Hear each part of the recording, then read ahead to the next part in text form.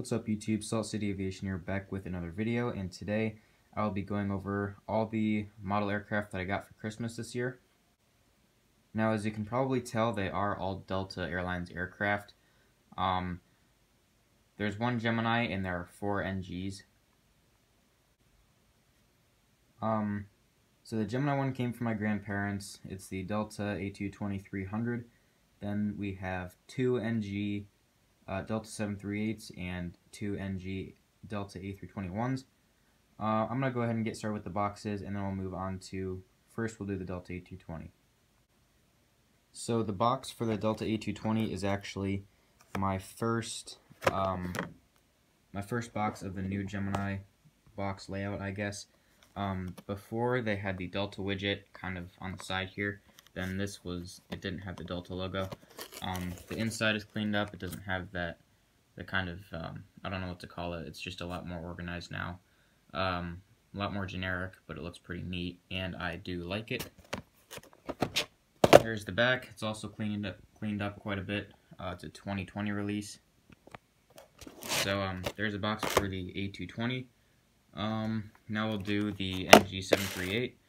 So it's a nice design. I like how they did the fade from the. I mean, the widget is just pretty much the same color. It's just 2 different shades. But on the box, they did it kind of fades away and just goes into the blue there. And then the bottom is similar to the A220. It's just the white stripe with Delta on it. So I do like that. It looks pretty good, I think. And the back is pretty much the same thing. It has your licensing and all that. So there's 2 of those, and then we have 1 of 2 NG Delta A321s. Now I did a video on this already, so if you want to go check that out, feel free to. But I'll still kind of go over this in case you're curious or don't feel like watching that one. So overall, pretty good design. So now we will get on to the Delta A220. So this model came from my grandparents for Christmas. Again, it's Gemini. It's pretty good overall. There was some loose antennas. This one and the one in the back were both loose.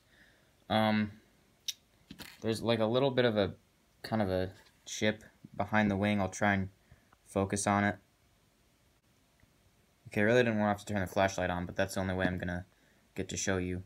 So like, there's this big scratch under the wing there. It's really small, but it's definitely visible. Doesn't look very good. Also, another thing that kind of disappointed me was the landing gear. It's like a really weird gray, almost like a see-through, I want to say. Like, it looks somewhat transparent. It's just not my favorite. It's just kind of weird, I think. The nose gear is really chunky. Not looking too good, but overall, it's a pretty good mold. Here's the antennas. The back one is actually still kind of poked out. And then, I mean, you know, I had to glue them in. So I think overall I did a decent job, but I tried to push down on it and it couldn't go in any further, which is kind of annoying. So overall, I am happy to have it. It's going to help with my Detroit updates. I did also notice that on a lot of Gemini models, like the 737s, the horizontal stabilizers are made of plastic. You can see they bend a bit. I don't want to really break this one, but you can kind of see it bends. The vertical stabilizer, I noticed, is also plastic. And we can kind of see this if I can do it without breaking it. I don't know if you can see that, but it is really kind of wobbly and flexible. So I don't get what the point of that was. It's tail heavy anyway, so it's not helping too much to make it plastic. But if it was metal, it might not even be able to stay on its nose, so it might just be completely tail heavy. So whatever they had to do to get it to not be as tail heavy, I mean, that's fine with me, I guess. I'll get into detail now. So I'll start up with the nose cone and the cockpit windows. There's the nose gear again. The landing gear on this aircraft do not roll. You have the SkyTeam logo to the left of the L1 door, the Delta titles, and the windows, which on the A220 are quite large. We have the first antenna, the overwing exit, and the root on top of the wing. You have the engine, the 737 logo, the Delta titles, and the windows, which on the A220 are quite large. We have the first antenna, the overwing exit, and the root on top of the wing. You have the engine, the 737 logo, the Delta titles, and the windows, which on the A220 are quite large.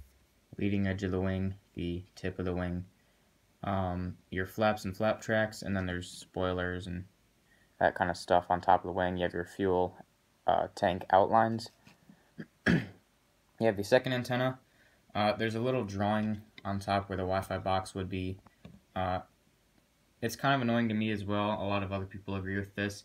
How the Herpa 1 to 500, so a lot smaller of a model, but the Herpa 1 to 500 scale actually has a 3D Wi-Fi box, but the Gemini, who is a bigger model, doesn't. It's just 2D. So that is kind of annoying. I would like to see a Wi-Fi box present on this aircraft.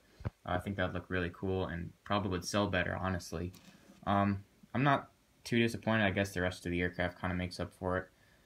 There's the third antenna and the registration with the American flag, November 302 Delta uniform. You have the L2 door, the horizontal stabilizers, the APU, and the vertical stabilizer with the beautiful Delta widget.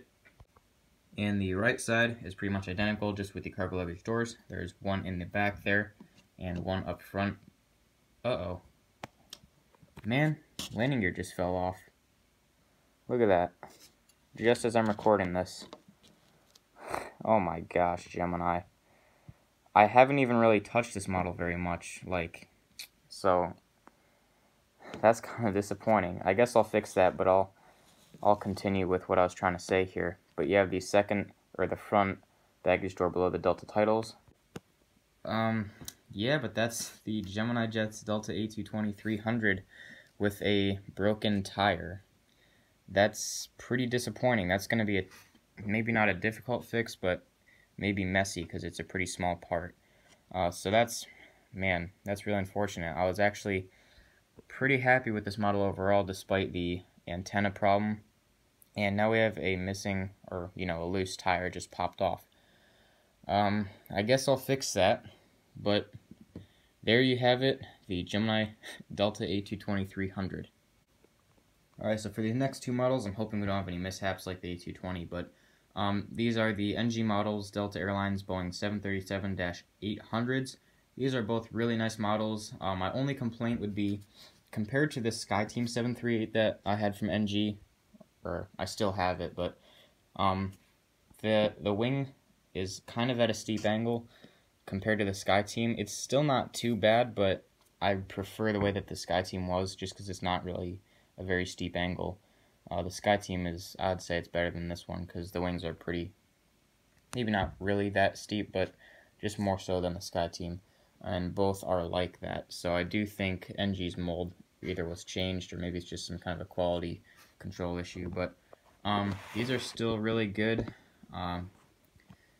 Like the SkyTeam, they have the two Wi-Fi boxes, which is really nice. One of these had an antenna on the bottom. I don't remember which one it was. I fixed it up pretty good. I can't even tell anymore. It was this antenna on the bottom that it just came loose and fell out. Thankfully, I was able to fix it and get it back on. So it was either one of these two, obviously. Aside from those two things, the wings and the antenna, this is a really nice model. So we'll get started up front with the nose cone and the cockpit windows and the landing gear, which do roll, the nose gear and the main gear. You have the SkyTeam logo to the left of the L1 door, and there's the L1 door. Then you have the Delta titles, the first Wi-Fi box, some cabin windows. You have the second antenna on the top of the fuselage. You have the two overwing exits and routes, the engines, leading edge of the wing, the tip of the wing there. On the top, you have your fuel tank outlines, your flaps and spoilers. There is the second Wi-Fi box and your two antennas below the aircraft there. You have your back antenna, really tiny. I'm surprised that they're able to make it that small. That's just crazy to me. Then you have your registration, which is November 3734 Bravo. You have the L2 door, the horizontal and vertical stabilizers with the Delta widget. Looks really nice. I know the lighting isn't great, but they did a great job with the colors on this aircraft. And the other side is the same thing. It has the baggage doors. So there's one in the back and one up front. Alright, and now for the last two models, the NG 1-400 Delta A321s. These are in the normal livery, obviously. One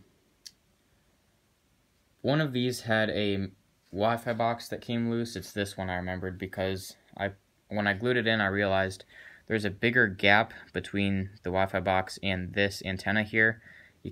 It's pretty obvious when you compare it to this one, where the gap is like half the size between that antenna and the Wi-Fi box.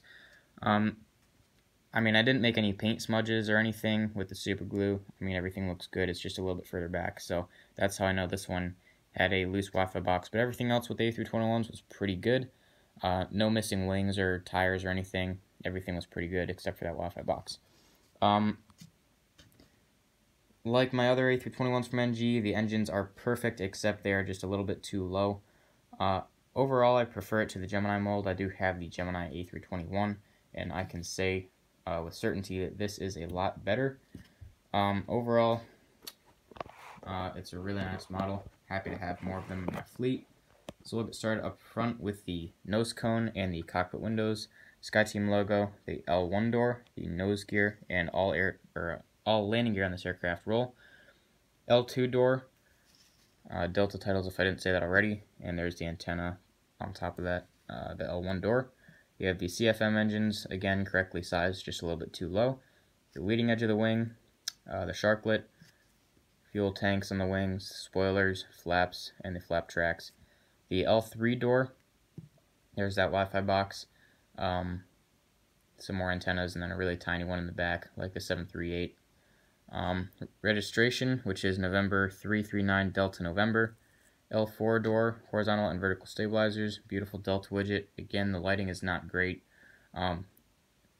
Colors are pretty much the same as the 738, so that's pretty good. And then there's the APU exhaust come. And here's the other side with the baggage doors. There's that one in the back, and there's another door behind that. I'm not sure if they use that for bags. I mean, it's quite a bit smaller, so I don't know what that's used for. And then there's one up front below the Delta titles. And then here's the other A321 I have, just in case you're wondering if it's any different. Again, it's just that Wi-Fi box. So those were the NG Delta A321s. So those were all the models I received for Christmas this year. I'm really happy to have all of them in my fleet now. It's really going to help with Detroit updates and all that. They're all really nice.